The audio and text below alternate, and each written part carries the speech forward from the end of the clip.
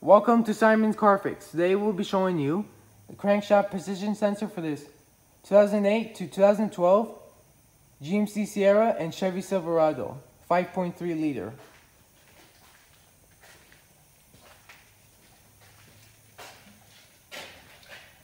So the sensor is located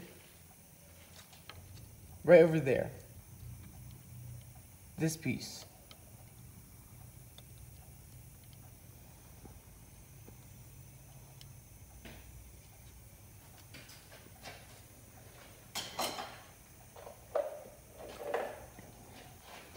And first, you're going to have to remove the starter out of the way in order to see the crankshaft sensor.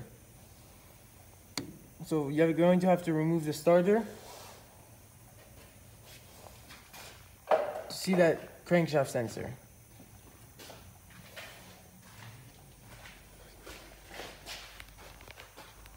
So you're going to want to come down underneath the car. And you should see it right over here. So that's the crank sensor.